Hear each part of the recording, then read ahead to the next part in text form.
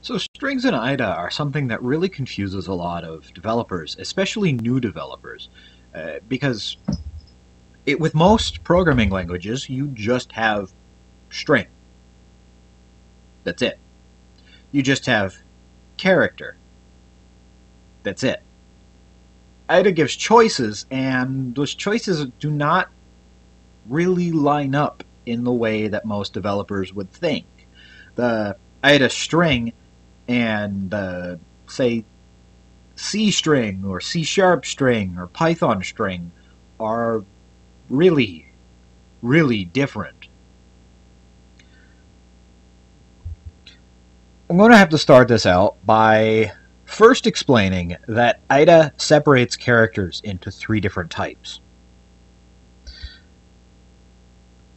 IDA does use Unicode internally, but it's how the characters are represented that is a little unusual. The base character can represent up to how do I want to put this? Essentially, the ASCII character set. It's as if it had an upper limit of 8 bits.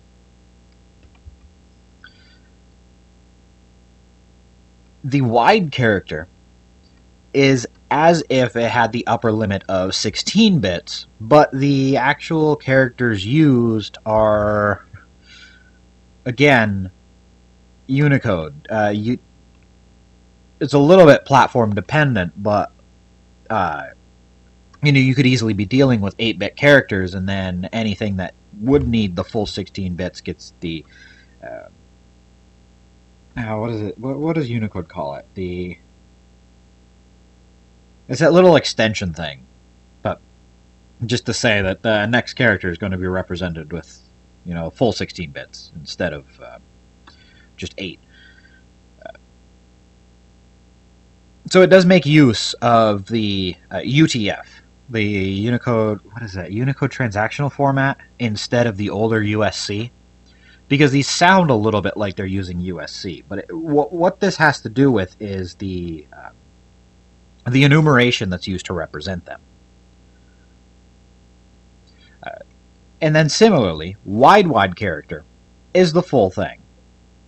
So this option, while seeming a little bit confusing, does allow you to have a little bit more control over how much space this is taking up. Now, generally speaking, it's a pretty straightforward decision. If you're doing like desktop or server-based programming, use wide character. Simple as that. But IDA has its roots in embedded development. Very specifically for military systems, but it's a solid embedded language. And so for embedded systems especially, you don't want to be using these huge things. You want to use the absolute minimum necessary. So, at least for English-speaking countries, or even for most Latin stuff, most Latin-based stuff, that is, character is enough. Wide character will use up a little bit more stuff, will cover quite a bit of languages throughout the world, without using the full space that a wide character will. But, like I said, if you're doing desktop or server programming, wide character. Simple as that, you don't even need to think about it.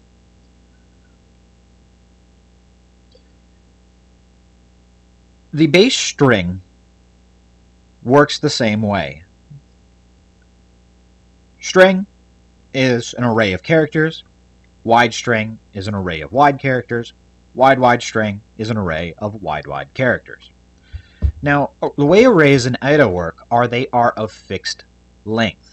You cannot make them longer, you cannot make them shorter. So, even though it's not written, it is a fixed string. And I'm going to refer to that as such throughout the rest of this. Now those are the easiest to work with, but they do have their roots in, or at least those involve the least amount of typing to work with. But they do have their roots in IDA's embedded history. So, well, we'll start this out as just a really simple hello world. I know I've done tons of other stuff. We're going to finally do a hello world, just to explain all the different strings IDA has. So we're obviously doing just a desktop thing here, so I'm going to use the wide text IO.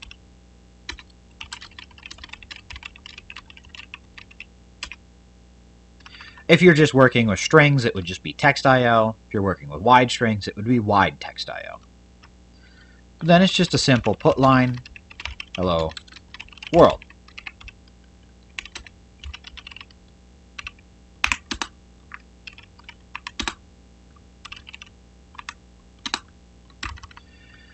If we want to declare this as a variable instead of a literal, we can do hello world.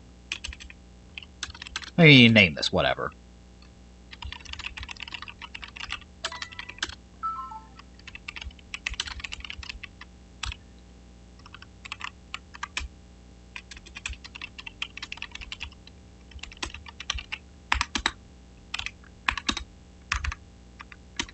Now what I mean by a fixed string is that this length here, which it was able to determine just based on the what value was assigned to, this length cannot change. This variable here can never store a string that is shorter or longer than this. And I can demonstrate this by trying to reassign this. So if we do something of the same length, say hello, I don't know, hello bacon.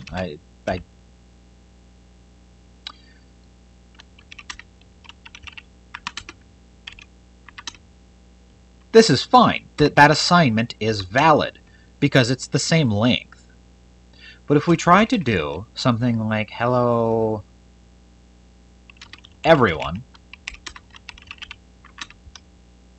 you can see it complains because the length is totally wrong. And we can even try to run this and it very obviously gets a constraint error. Because the attempt to assign fails. We said, while implicitly we did say that the length would be, what is that, 11 characters? And this is definitely longer. Similarly, if we try to go shorter, this also fails. So the string type is generally what you're going to want to use if you're just directly outputting text, or if you're working with embedded environments, where saving as much space as possible is important. Now, if you are coming from other programming languages, the string that they provide obviously does not work like this. It can be resized. And the reason for that is a little bit of a technical matter. I might do a little deep dive on that in another video, just because not everybody needs to know exactly why that happens. It is kind of interesting, though. But then, we also have a bounded and super bounded string. I'm not going to get into super bounded. Know that it's basically the same thing. We can use those by calling IDA strings, and then we're still going to be using wide here. So it would be wide bounded.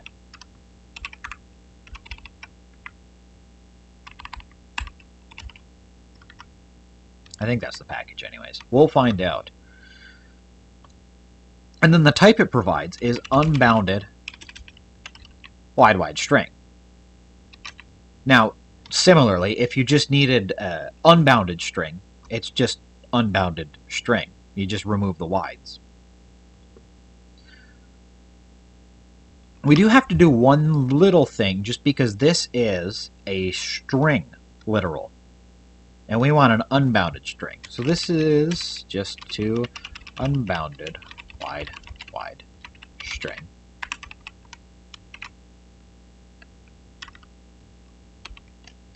I think that's everything. I haven't worked with these in a while, because these are mostly for something else. But unbounded wide string is undefined. Why?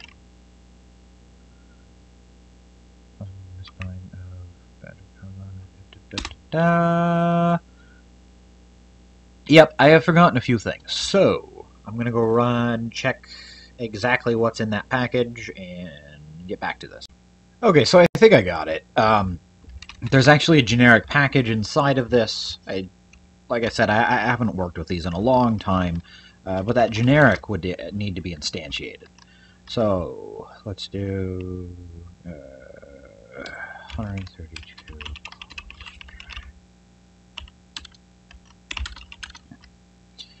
And that was called, what was that called?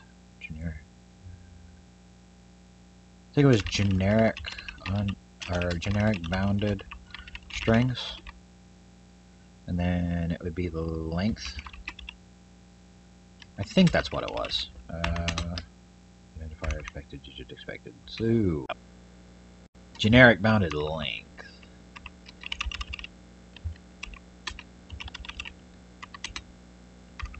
No. What? What? Why? Which column are you complaining about? 17. Oh, is it because this starts with a number?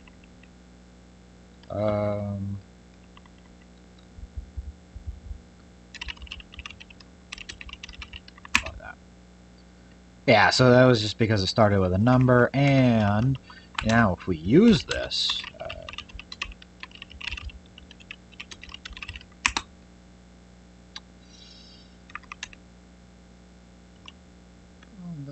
why do you do this? Alright, let me see why this isn't working now. This is probably obvious to most of you.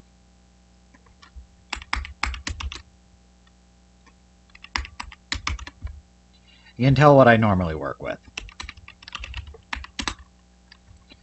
So then we just need the put line, and that was from I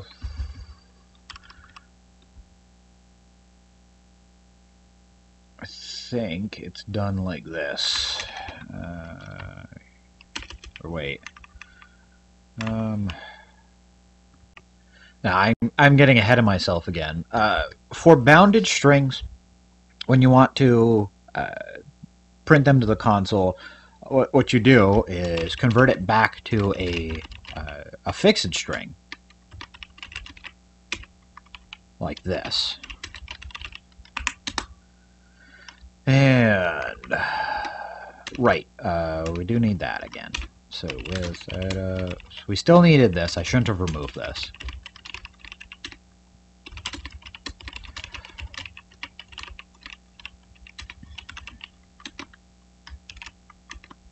And we do get hello world. Now, unlike with the string, we can actually go about this.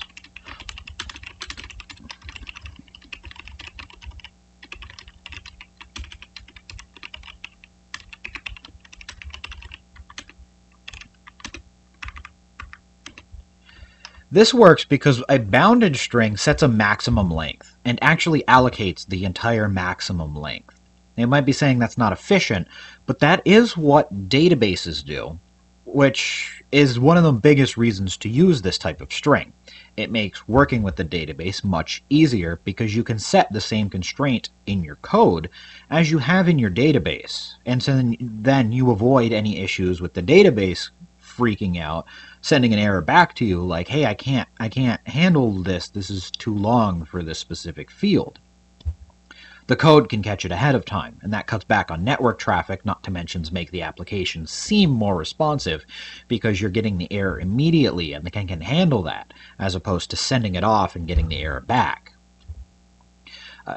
You might be able to tell from the way I name the string. Name the string. This can also be useful for terminal applications. Now, a lot of modern terminals especially have ways of handling exceeding text by wrapping them around, similar to what we do with word processors and internet browsers and everything else nowadays. But you can't always guarantee those types of environments. Especially in embedded environments, you have really basic terminals that might not implement this, or you might have to implement this yourself. So setting something like this for a display where you're doing fixed width characters and have a set amount of columns on screen, or if you have something like a TFT display, if you know how many columns you have on that, you can set this, and then it'll help you if you enter if you in your code enter too long of a string, it'll warn you about that.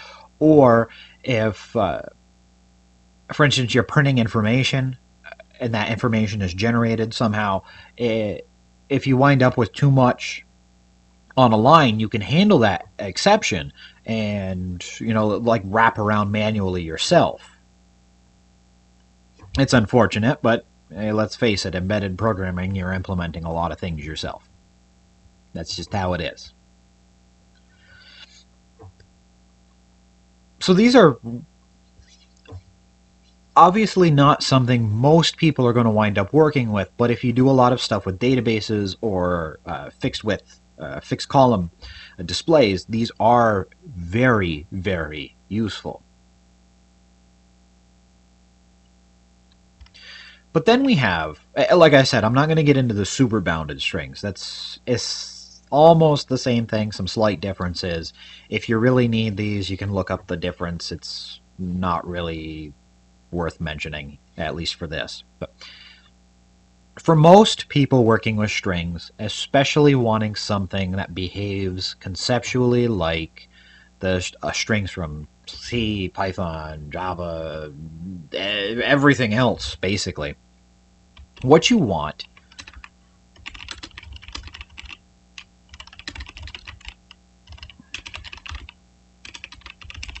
is this.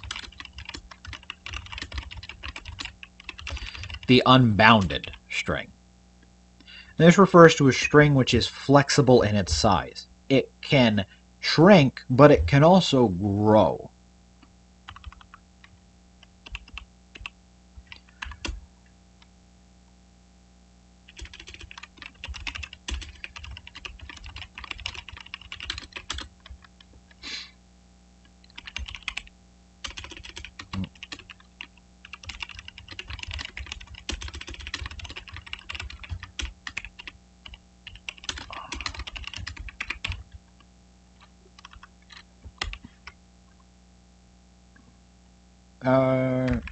Yeah. So I'll show two different things. One is if you are going to be using a lot of stuff with regular strings, you may just want to convert the occasional unbounded string to a regular string, and in that case you'd want to still be using the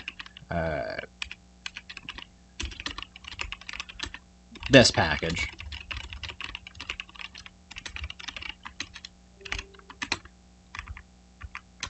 And we get that. But there's also, what was it? Data string. And then was it why? I think it was text style. I think that's what it was called.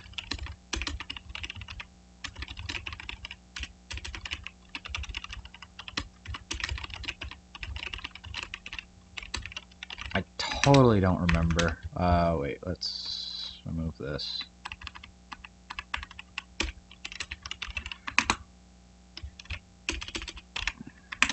Holy crap, I remembered it. I've literally never used that package in my life, and I've remembered its name. Nice.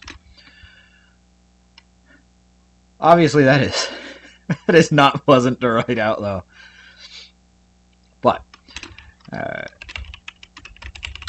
we can reassign this to a shorter string,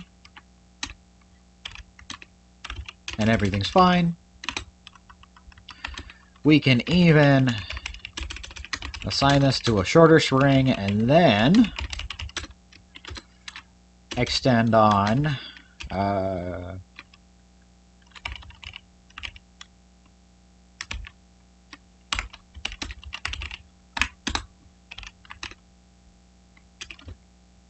what was a lot longer, well, not really a lot, 3 characters, but still, what was longer than the original string. This is totally fine.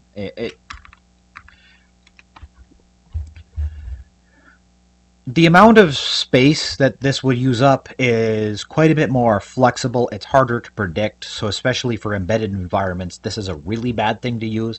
But like I had mentioned at the beginning, for desktop and server programming, actually no, I didn't mention that. I was talking about WideWide for that. But Unbounded is extremely useful for desktop and server programming much in the same way, where you have memory that you can afford to use up, and you also don't have very strict constraints where everything needs to be predicted. You're not working with a real-time system, at least most of the time on desktops and servers. You're just generally trying to get things done efficiently. Real-time and efficient aren't quite the same thing. Real-time is more predictable. Unbounded strings are not predictable. But these have the power, the features, the flexibility that you would expect to see from a string. It is a little bit unwieldy to go about typing this all the time. As you can see, though, for unbounded strings, Bounded actually has this as well. You just have to be careful, but there is concatenation that can just use a string literal. You don't have to convert this to an unbounded string. The concatenation handles it internally. And anything else I really want to mention here?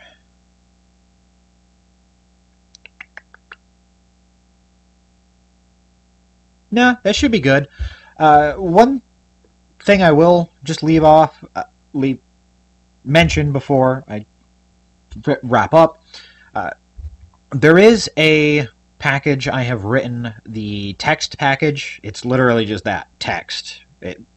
All the children packages are for other stuff. That does help a lot with handling of text, of strings. There's a lot of additional concatenation operators that are useful. Useful for desktop and server programming specifically. You would not, do not use those in an embedded environment. They're going to cause a lot of,